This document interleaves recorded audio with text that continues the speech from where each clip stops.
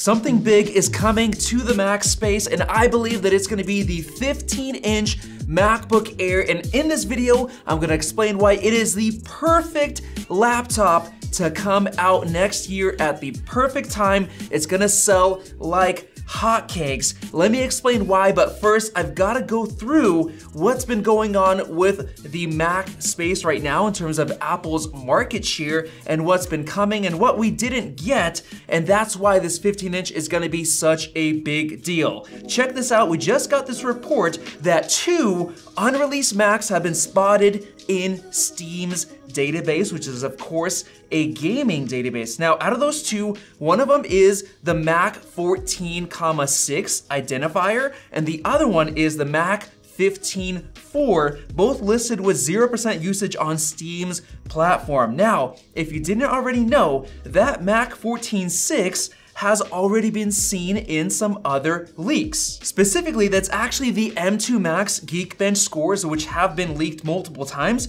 We recently just got another updated one that broke 2,000 single core score, as you can see right here, 2027, which is actually really good, which makes us think we might actually get 4nm chips. But as you can see right here, going down into the identifiers, Mac 14.6. So that is one of the leaked Steam database Mac models. And now, of course, for the other one, the Mac 15.4, I believe that that's gonna be the 15-inch M2 MacBook Air, and I'll explain why in just a minute. Now, I wanna bring you to this report from Apple where they said that Mac revenue would decline substantially year over year in the December quarter. Now, there's a couple of reasons for that. First of all, everybody was expecting new MacBook Pros, the 14 and 16-inch models with the M2 Pro and M2 Max chips, but of course we didn't get that. We didn't even get a November Apple event at all, and so many people were waiting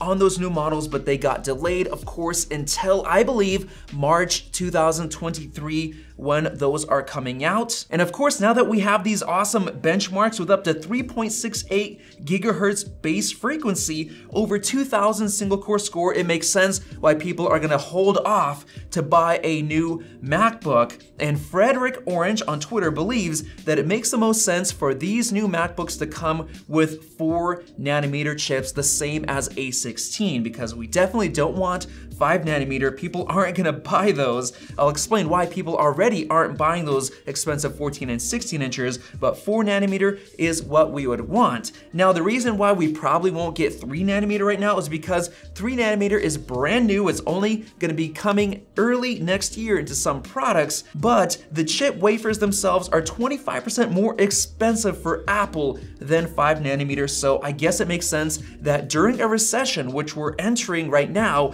Apple probably wants to delay 3nm as long as they can, so we might get that 4nm. And now, in my opinion, even with 4nm coming to those new M2 Pro and M2 Max chips, I still don't think those MacBook Pros are gonna be selling that well because the design is gonna be unchanged. It's set in stone. We're most likely only gonna have internal changes, and that's simply not enough to get a lot of people to buy them. But another reason why I don't expect them to do that well and why I think we need a 15-inch MacBook Air coming next year in the spring is because of this poll that was made in October 19th of 2021. The MacBook Pro's new price is too high for 97% of buyers. Yes, YouGov Direct did a poll on behalf of Digital Trends, and check this out. They polled 1,116 people on the highest amount that they'd be willing to spend on a new laptop. And according to the poll, just 3% of people are willing to spend $2,000 or more on a laptop. And yes, the 14-inch base model, the cheapest 14-inch new one, starts at $2,000. That means that only 3% of people are willing to buy it. Basically, it's a niche market where you really have to find the right buyer to spend at least $2,000 or $2,500 on a 16-inch. And this was before all of the recession talk and everything kind of going down economically. Imagine next year where we might have a bad recession. How many people are going to be buying these? I don't think that many, which is why I believe it makes perfect sense for Apple to release the 15-inch MacBook Air, so let's get into those leaks now. Now, the reason I believe it's gonna be so important for Apple to release this 15-inch is because it all comes down to what happened in 2021. Mac shipments more than doubled in first 3 months of 2021 compared to the same period in 2020, and that was of course right after the M1 chip was released, and it was an absolute banger because of the low entry-level price of that MacBook Air. $1,000 made it available to so many people, of course not like the $2,000 plus 14 and 16-inch models. And guess what happened this year? Apple sees falling iPad sales in fiscal 2022, but Mac sales are up. That was on October 27th, 2022. And why did that happen? Well, because that was right after Apple released the M2 MacBook Air, which a lot of people loved. Actually, look at these tweets from people. I've been using my new MacBook Air for 2 weeks now, and it's an absolute delight. The M2 is blazingly fast, and every time I pick it up, I get a little jolt of surprise at how thin and light it is. Yes, it is incredibly thin and light, unlike any other laptop out there. Check out this tweet from Ian Zelbo. These are the laptops I see at college in order of popularity. The first one is the 13-inch M2 MacBook Air. And that was only a couple of months after they were released, so they're gaining popularity very quickly. And look at this guy's tweet. M2 performance plus new great front-facing camera plus great battery life with fast charging equals college laptop of your dreams. And I completely agree, especially since right now you can get it on sale on Amazon for $1,050. That's $150 off MSRP, only $50 more than people were buying the M1 MacBook Air, and this is arguably a much better designed laptop. Just look at those bezels. So it's an excellent deal right now, so it makes sense why college students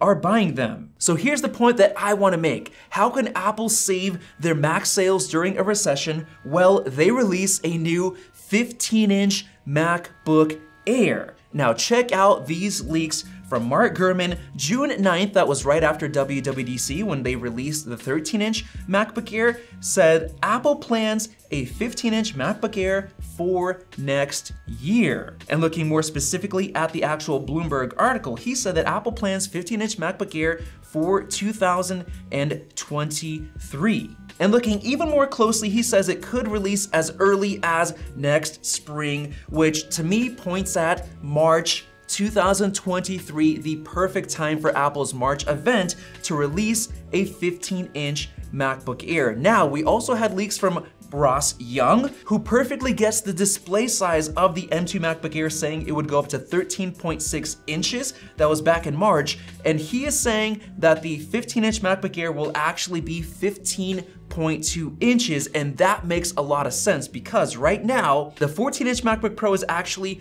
14.2 inches. And that extra 0.2 inches accounts for the notch, which of course the 15-inch M2 MacBook Air would also have. So this makes perfect sense. And then on top of that, Ross Young also said that the display would be missing out on mini LED technology, so it's gonna be basically the same LCD tech as we already have in the M2 MacBook Air. Now, with that said, let's put all of those leaks together. First of all, if we do get a 15-inch MacBook Air in early 2023, in the spring, let's say March, that is too early for the M3 chip, which means that we're essentially gonna get the same M2 chip we already have in the current 13-inch M2 MacBook Air. So it's gonna be identical, the same chip, the same internals, everything, but instead of 13-inch, it's gonna be a 15-inch model with the same exact LCD display technology. However, because of the extra internal space,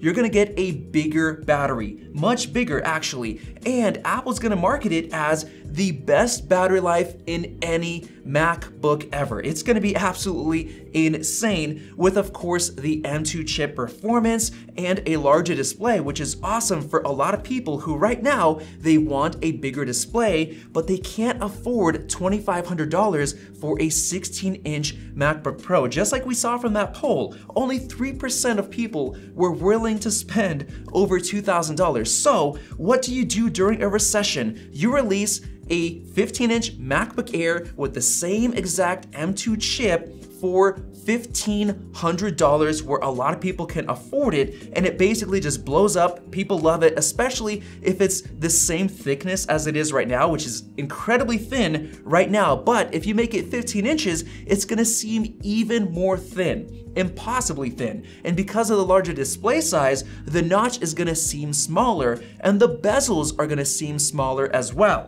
And on top of that, they can also make the speakers better with actual speaker grills like we have on this 16-inch MacBook Pro on the new 15-inch. So you essentially make an awesome laptop, 15 inches, big display for those people in the mass market who can afford to spend $1,500 on a laptop. This is gonna be a great seller, especially during a recession, and that is why I believe that this extra Mac model number in the Steam database is pointing to the 15-inch M2 MacBook Air. Now, if you totally disagree with me, let me know down in the comment section below. But if you love this idea and you're willing to wait until spring to see what happens, click the circle above to subscribe for more videos like this one. Definitely check out the product link to the current M2 MacBook Air using YouTube's product link tagging feature.